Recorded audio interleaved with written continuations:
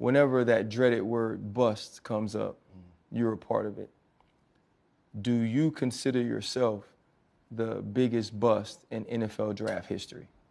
When you look at it that way, I say I must have been the best to be the biggest, right? I'll say my shit didn't turn out how I would wanted it to, or not how they expected it to, you know, but if you're gonna call me a bust, like you say, put the biggest on that motherfucker, man.